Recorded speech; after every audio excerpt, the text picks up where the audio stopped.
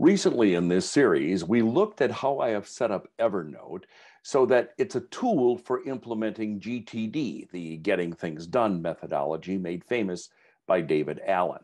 Hi, I'm Dave Edwards. In this segment, I want to show you how I use my system in Evernote for GTD. Please hit the like button below and subscribe, then you won't miss any of these episodes. So I want to show you three different ways of accomplishing the same thing. I'll show you the GTD system that I have in Evernote. I'll show you another system that is very popular, and then I'll show you a third system. In fact, the third system is what I want to start with right now. I don't personally use tasks right now. I have a feeling I will migrate to tasks in the future. But because I had a full-time 9-to-5 job for 30 years in which I used Nirvana, I have continued to use Nirvana even after I opened up my consulting business and started producing YouTube videos. And I just haven't migrated over yet. But I think one of my next great experiments will be to use the tasks function. But you could, for example, you could have the tasks feature and list all of your to-do and task lists here. And then you can set up highlights, you can set up things that you've assigned to other people, you can create notes, you can search on them. I think it's a pretty good system. It's not exactly GTD, but it is something that you might want to check out.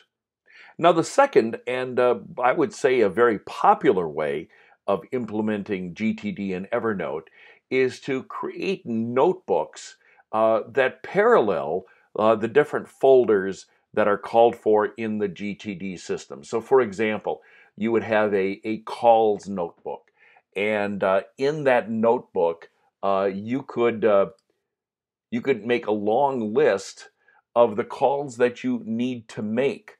And of course, they can be made from any phone or really anywhere that you have a phone. So it doesn't require a specific location like at home or at the office.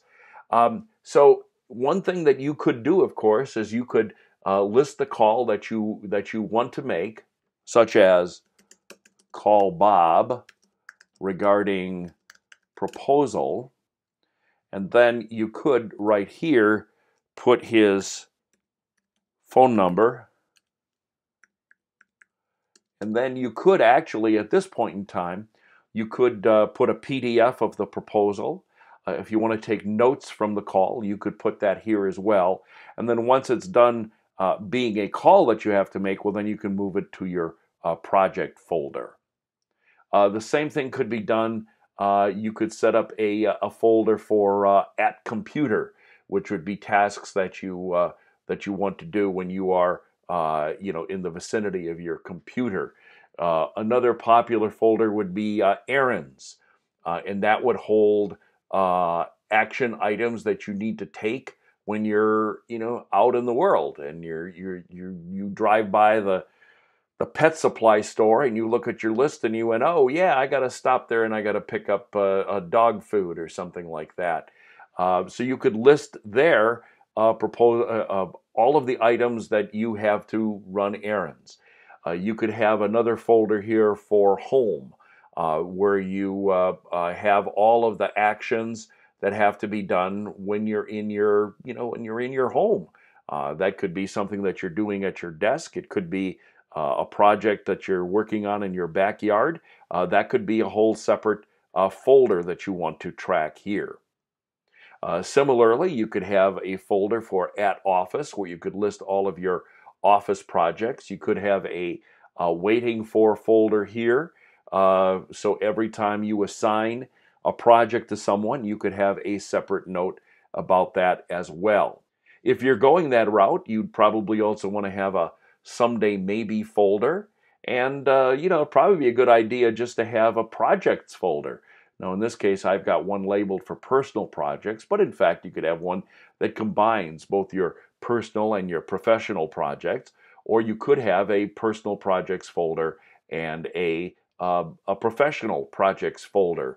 And that, of course, would allow you to track projects and tasks that you have that you're working on probably some point in the next year, and you could have that whole list looking at you when you do your weekly review. So my system is a little bit different. It takes more advantage of tags. So as you can see, my notebook structure is really a lot simpler. This is the way I actually have my system set up in my regular Evernote account. This is just the demo account, but it really is set up very much the same way. I have an inbox folder, which is, this is where everything starts. This is where everything goes, in the inbox folder. And then I go through the inbox folder and decide what notes I need to move into some of my other folders.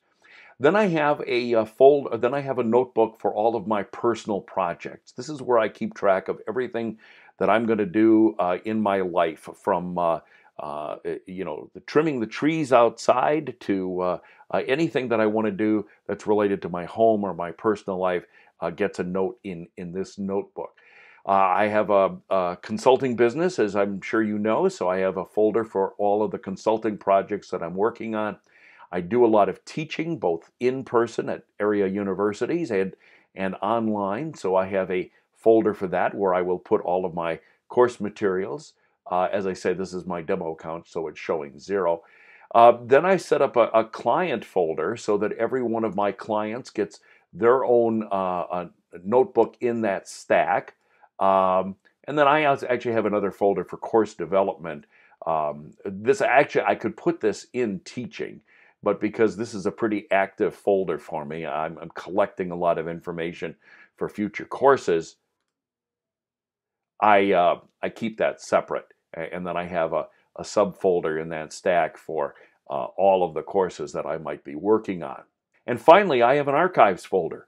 Once I've finished something here, I just put it into archives. I don't want to lose track of it, but on the other hand, I may want to consult it again.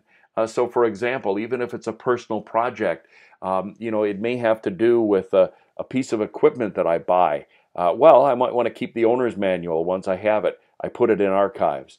If it's even something related to a client, I put it in archives. The reason why I don't need separate folders in archives is because of the powerful Evernote search tool. So I can always find things in there in an archive folder. I used to have an archive folder marked Archive Personal and Archive Professional, but I've since combined that all into one. But here is where I implement the GTD system. I implement it by using tags. So these are all of my tags, and let me tell you what they are. So the first batch you'll recognize if you follow the GTD methodology: at calls, at computer, at errands, at projects, at someday maybe, at waiting for. So if I'm in, let's say I'm working on one of my teaching projects, and I realize that I have to call somebody. Well, what I can do is, in this teaching folder, I might have an item here that has to do with the course I'm teaching in leadership, and so I'd have all my notes here, and then I realized, uh-oh, I've got to call John regarding the proposal. All right, so I don't want to get that lost in this mess. I want to have call John, and I'd probably have his phone number here as well. If I don't, that's no big deal because I do have that readily accessible in my online phone directory. But so, okay, now I want to make sure that I call John about this curriculum.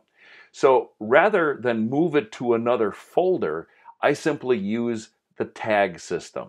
And the way I do that is I go to the bottom where it says add tag, and I say I want to add it to my at calls.